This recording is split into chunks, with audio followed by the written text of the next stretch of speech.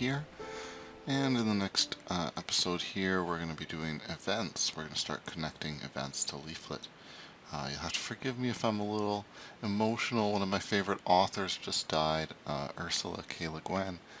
Anyway, I was just thinking about that, but I got to do this episode, so let's get to it and I'll shut up about that.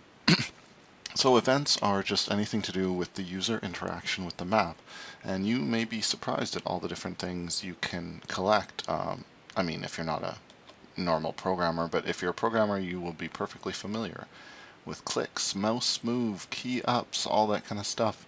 Of course, some of these don't really apply to the map. For instance, key up, no one's pressing keys in the map itself. You put an input if you were having anybody putting information in.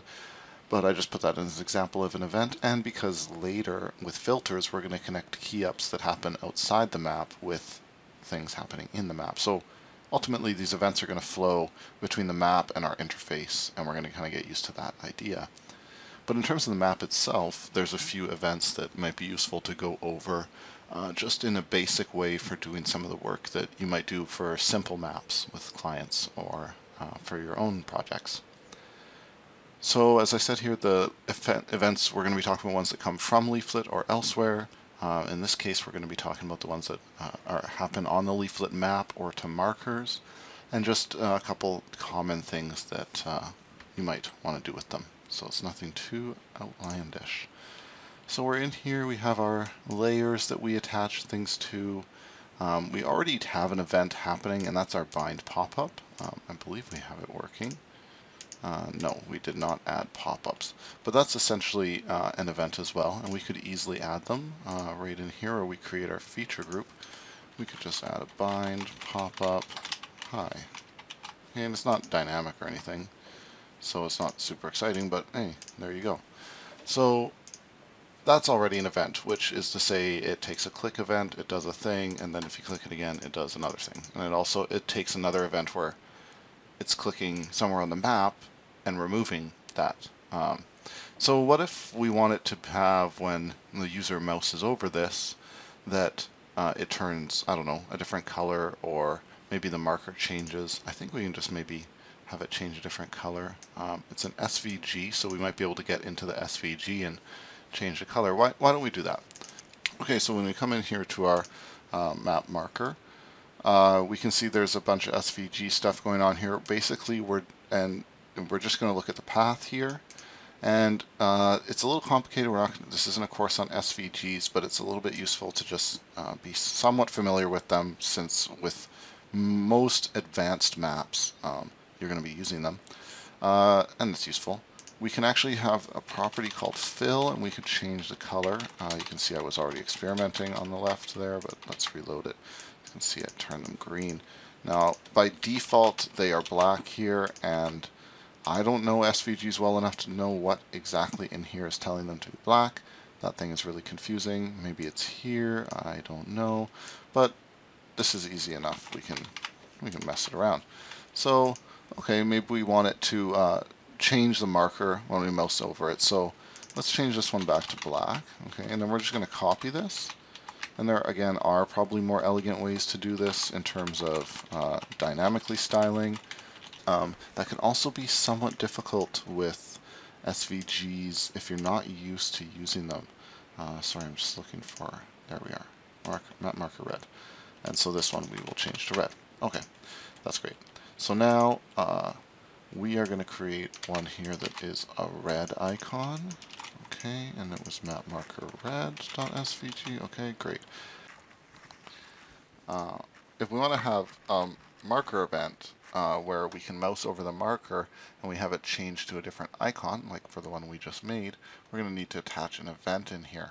Now, there are probably a couple ways you could do this. And I tried experimenting with both just to see which one I thought was easier and more appropriate. One is to add an event to the actual feature group, the whole layer itself, some kind of mouse move event on the marker, and then trying to access the marker through that. It's a little difficult because when these get added, they get added as layers, and you have to reference them properly and make sure you're accessing the right property.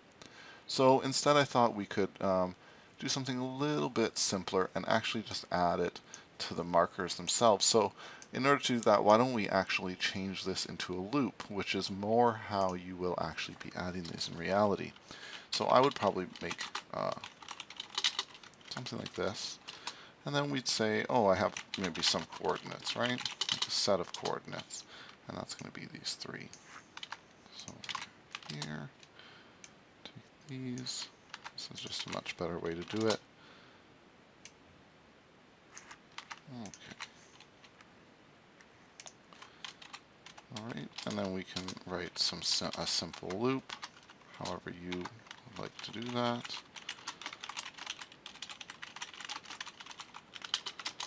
Alright. Take that, boom, there we go. And now we just have to give it the coordinates in there, and there we are. And we don't have to call it marker 1, and we can just push it into there. So you see we're just rearranging the data a little. If you need to slow down or go back and look, that is fine. But this is the kind of thing you get used to very quickly being a programmer. I just caught that little syntax issue. Alright, so let's reload that. Things should pretty much look the same. Okay, there we go. It's all looking good. Good, no events. And instead, let's add a little event here. So let's say on mouse move. Okay, we're going to have a little function with that. And we're just going to be able to get right into this. So we're going to say, if this happens, then let's see what kind of information we get from it. Alright, so if we mouse over it, there's some stuff happening. Here we got lat long, target. Target looks like something might be useful. So we will say e.target .set icon, and we'll try setting the red icon there. Okay, see how that works. Oh, look at that. So, works right there. Now, like I said, we could also do that with the whole feature group, and it's not that hard. You just do a very similar thing to this. You just have to, same thing, look at the event and run it. So why don't we just take this code, we're just going to lift that right there, we're going to add it right on this. So we're doing exactly the same thing, just adding this and see if it just works right off the bat. So it doesn't work right off the bat, why not? Target.set icon, it's because we actually have a different set of properties coming back when we are on a feature group. It's not over one marker, it's over the whole feature group. So when we see it, it'll make more sense, because you can imagine that when we look here, we have like a lot more information. There's layers and there's target. There is target, which is kind of interesting, but it's not a function apparently. Let's try seeing if the layer is, just for the sake of trying here. So there we go. We did get it working with the mouse move here. So that's not bad, but let's move it back to the markers just because, like I said, I think it's a little easier to conceptualize, and for this level, we don't really need to make it much more complicated. So there we go. Okay, and maybe we also want it that when they mouse off of this, so we would say mouse leave, not mouse out, I can't, yeah. We would say mouse out, then we'll set it back to the black icon. Okay, great, so there we go, it's looking good.